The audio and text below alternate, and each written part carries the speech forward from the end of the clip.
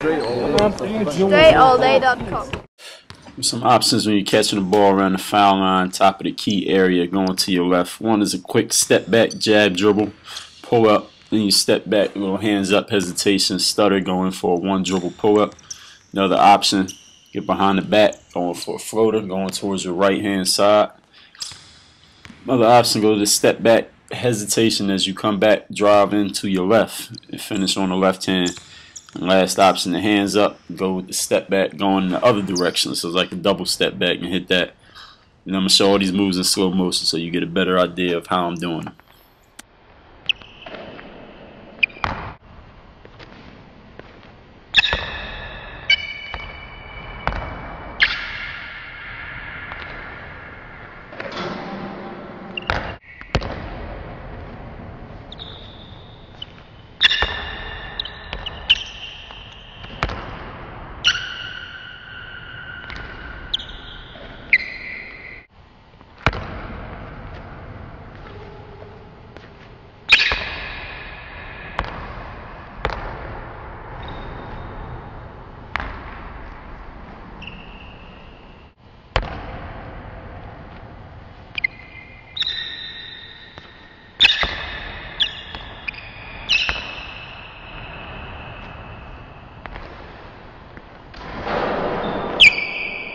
It was a move used mostly by Chris Paul, where you put a spin on the ball in one hand. So you see I go behind the back, little jump stop as I put the ball around my back, and then I go.